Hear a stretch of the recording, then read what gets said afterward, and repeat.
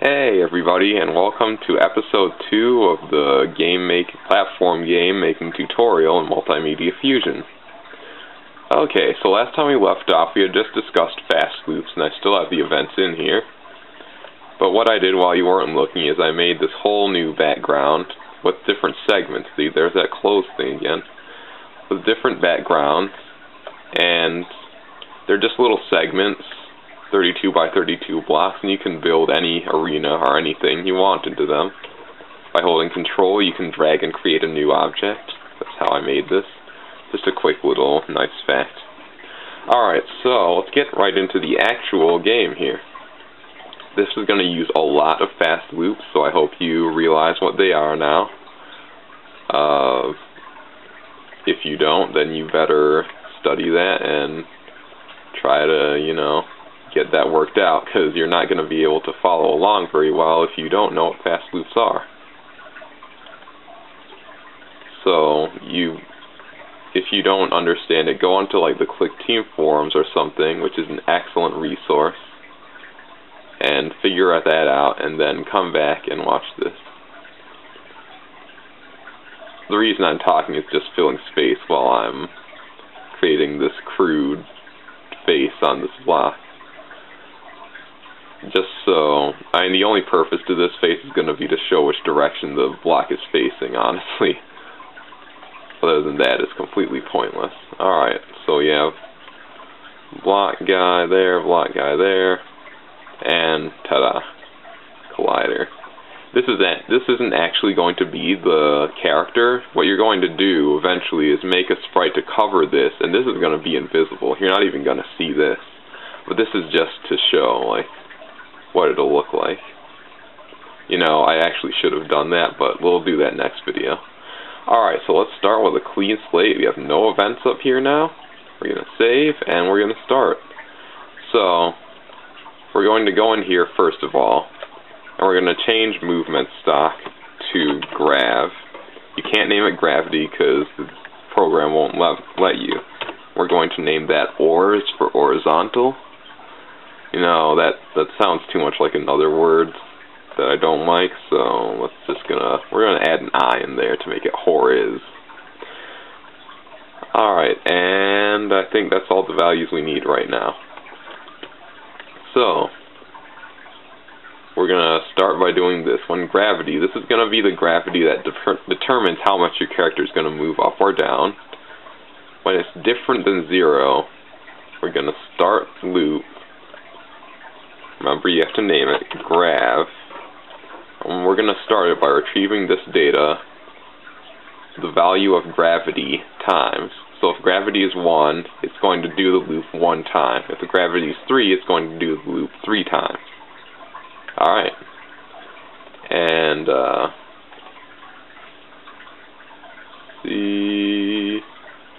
Alright, I have to remember how to do this. On loop grav. And this is not overlapping an object. Backdrop, I mean. Oops, wait. Gotta change these into obstacles real quick. Otherwise this won't work. Actually, okay. Gonna drag that down. When gravity is greater than 0. Oh, no, you know what? You need to do this. When you go in here, type ABS and then put this in parentheses. The reason for this is because you can't run a fast loop -1 time. It'll just crash the program. So by doing the ABS, that's the absolute value, and that makes it always positive. So if the gravity is -1, it's still going to run it 1 time. Alright, I hope you understand that. And when the gravity is greater than 0, it's going to put your Y position to your Y position, whoops, I don't know why I did that, +1. And then on loop gravity, you can do this when it's lower than 0 and you're not overlapping an object. It's going to put your Y to your Y -1. And, alright, another thing you need to do right now, create a detector for the bottom of your object. What you do is just create the same palette that you did for the block, which is, in my case, 32 by 32, and you're going to set the hotspot to the same spot, but this just has a 1 pixel line at the very bottom. And we're going to name that Detector.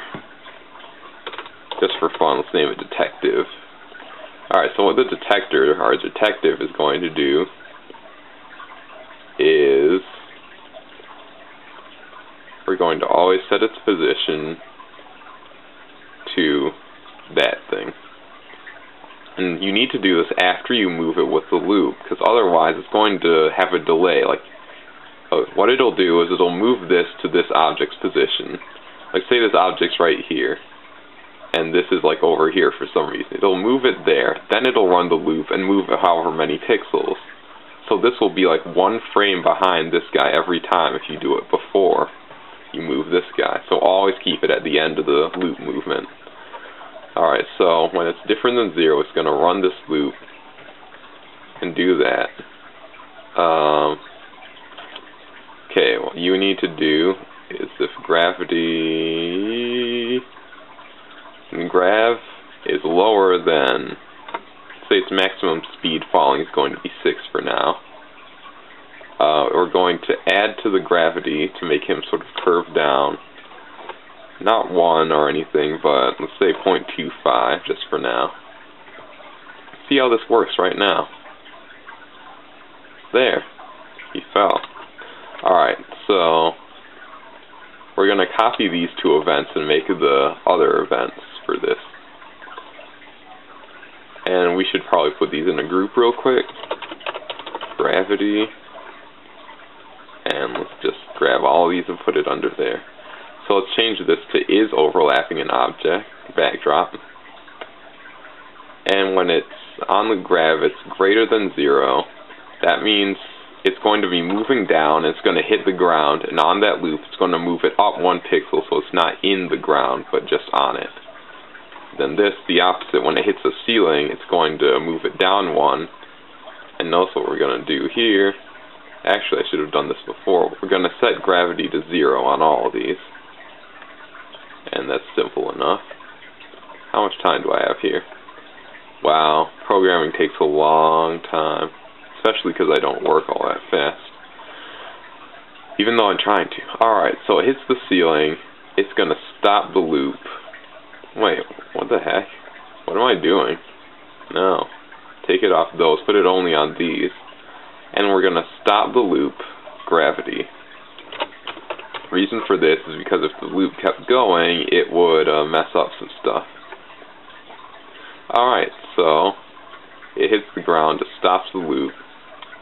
It's always going to be adding that. Let's just make a little control thing right here. We're going to hit fire button 1. We're going to make him jump by setting his gravity to -4. Let's just do that real quick. And there we go. You know what I forgot to do? Is I forgot to make it so you can only jump when you're on the ground. So let's try this. When Detector is overlapping a backdrop, it's going to be able to jump. Now what I should have done actually is set this to his position +1, because you want that to be in the ground when he is not. See, since he sits on the surface of the ground, he isn't technically overlapping it, so it would be impossible to make him jump even if he was on the ground. But that detector makes it possible to do it. Alright, so that's the gravity for falling. Oh my goodness. This is taking so long. Alright, so I might have to leave it at that, actually. That's pretty sad. Group of events. Horizontal. And I hope I'm not boring you guys by doing this so slow, but I'm really hoping that you're doing this along with me, and that I'm not causing you any trouble. Like I said before, if you are having trouble with this, just comment on the video and I'll hopefully get around to replying to you. And this video's over. Gosh darn it. Alright, so tune in next episode for when we make the horizontal movement and add springs and stuff, hopefully. But until then, hope you enjoyed this. Hope you're getting along well in your game making. Feel free to draw anything. I just drew this little face on him, but draw anything you want. And I'll see you next time, and we'll do more stuff. Alright? Alright. See you then.